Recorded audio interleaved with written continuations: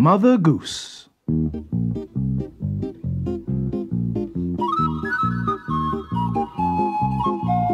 Once, not very long ago, there lived a little old lady and her son, Colin. They lived in a house in the forest, and they were very, very poor.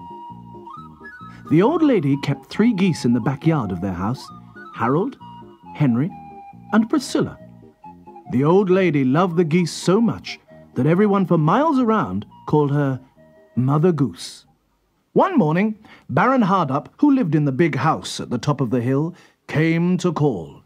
"Mother Goose!" he cried as he rapped at the door. "Mother Goose! You haven't paid your rent these past 2 months. Where's my money?" "We have no money to give you, sir," said Mother Goose. "All we have to live on are the fruit and berries we find in the forest and the eggs our geese lay.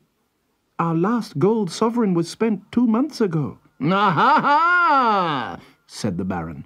"So you eat the fruit in my forest, and then tell me you cannot pay the rent, eh?" "We could give you goose eggs, sir," said Colin. "Priscilla's eggs are especially large and delicious to eat." "Goose eggs? Ha!" replied Baron Hardup. "Goose eggs are worth nothing to me. I want my rent. 5 gold sovereigns by the end of the week, or I'll throw you out of your house." And he walked off into the forest in a very bad temper.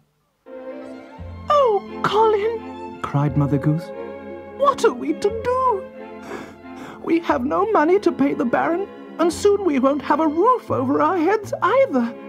And she burst into tears. "Don't cry, Mother," said Colin.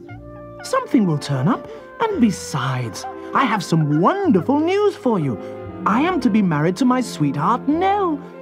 "Married?" said Mother Goose. And what will you live on? I suppose you will go away and leave me on my own, and things will be worse than ever." And she cried even more loudly than before. "There's only one thing for it," said Colin. "I will have to take our geese Harold and Henry and Priscilla to market and sell them. At least we'll be able to pay the Baron his rent." Mother Goose could not bear to be parted from her geese, but at last she agreed to sell them, and Colin set off for market.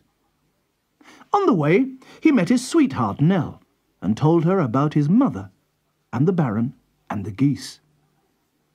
"Oh, let me come with you, Colin," said Nell. "If we can raise 5 gold sovereigns, your mother won't have to leave the house, and we can be married." In the marketplace, there was a crowd of people bustling, jostling, pushing and shoving. "Roll up!" cried Colin. "Who will buy these fine geese?" The 3 geese were well fed and plump, and their feathers were snowy white. Soon, Colin had sold Harold and Henry to a farmer for 2 sovereigns each. As the farmer prepared to lead them away, Nell bent down and kissed them. "Goodbye, Harold. Goodbye, Henry," she whispered. Now, only Priscilla was left. "Roll up!" cried Colin. "Who will buy this fine goose?" Just as he spoke, a very strange thing happened.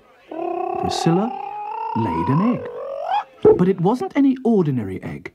It was an egg of pure gold. "Look, Colin," said Nell.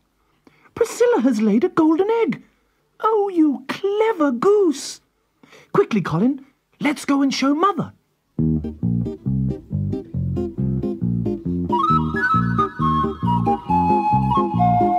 As they were about to leave the marketplace, 2 men came up to Colin and Nell.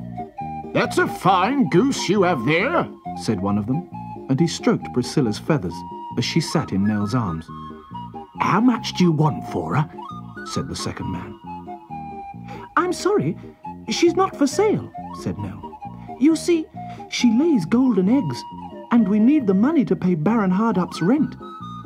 And Nell and Colin ran away home, carrying Priscilla and the golden egg very carefully.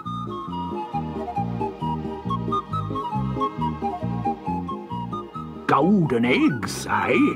said the first man. I think Baron Hardup would like to hear about this.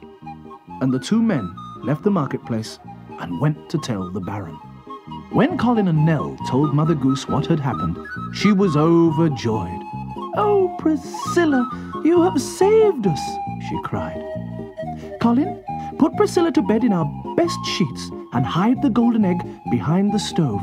Tomorrow we can pay the Baron his money, and good, kind, clever Priscilla will lay us lots and lots of golden eggs, and we shall be rich."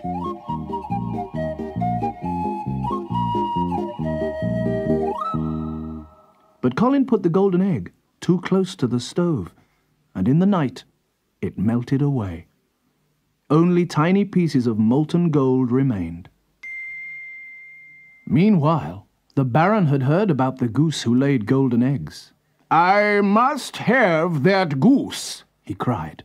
And in the night, he crept through the forest to Mother Goose's house.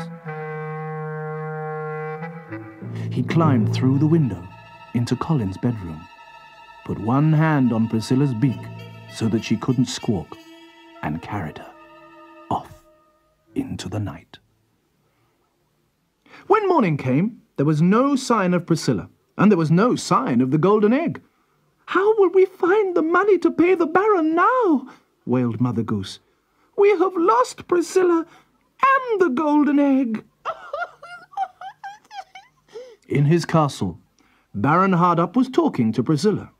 "Now, my beauty," he said, "you will lay me one golden egg after another, won't you?"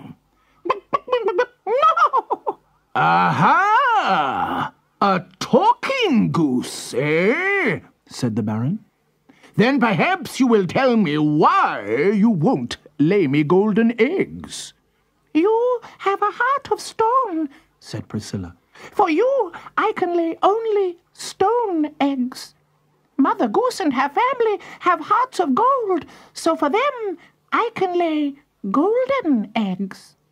"We'll soon see about that," said the Baron, and he reached out his arms to grab Priscilla round the neck. "I'll shake a golden egg out of you." But Priscilla was too quick for him. She rushed out of the castle and down the path that led to the forest. Baron Hardup chased after her as fast as his legs would carry him. Into the forest they ran, Priscilla always keeping just a few yards ahead of the Baron. At last, she reached Mother Goose's house. "No! Mother!" cried Colin when he saw Priscilla. "Look who's here!" Priscilla jumped into his arms, safe at last. The Baron arrived, panting and muttering. "All right, Mother Goose," he snarled. "You may have the goose that lays golden eggs, but you still haven't paid me my rent. If you don't pay it this very instant, I'll have you thrown out of the house." "Look behind the stove," said Mother Goose. "There you will find all the gold you'll ever get from me." Baron Hardup scrabbled around the floor on his hands and knees, trying to pick up the tiny pieces of molten gold. Mother Goose and Colin and Nell and Priscilla went far away from Baron Hardup's forest to a place where the sun always shone. Colin and Nell were married and lived happily ever after. And if ever Mother Goose or any of her family ever wanted for anything, Priscilla was always happy to lay another golden egg.